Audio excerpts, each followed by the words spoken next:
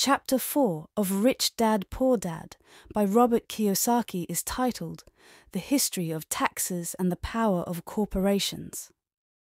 In this chapter, Kiyosaki discusses the history of taxes and how understanding them can be a crucial component of financial education.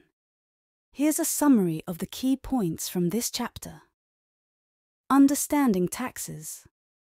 Kiyosaki starts by explaining that taxes are a significant expense that can eat into your income and wealth. He argues that most people pay a substantial portion of their earnings in taxes without understanding how they work.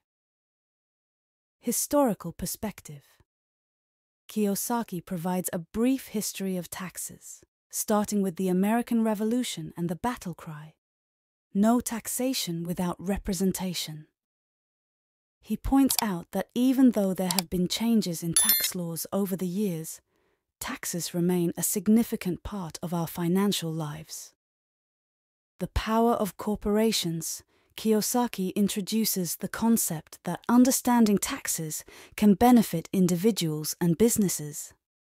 He explains how corporations have unique tax advantages and can legally reduce their tax liabilities, allowing them to keep more of their profits.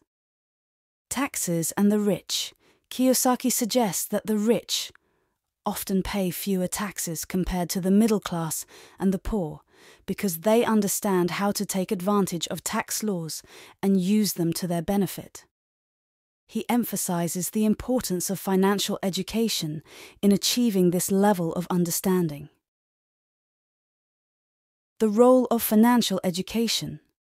Kiyosaki highlights how financial education can teach individuals how to minimize their tax liabilities and increase their wealth. He advocates for learning about tax strategies and using them to build and protect assets. The importance of taking action. Kiyosaki emphasizes that it's not enough to know about taxes and financial education in theory. One must take action and apply this knowledge to their own financial situation. He encourages readers to actively seek opportunities for reducing taxes and building wealth. In this chapter, Kiyosaki underscores the significance of understanding taxes and how it can impact your financial future.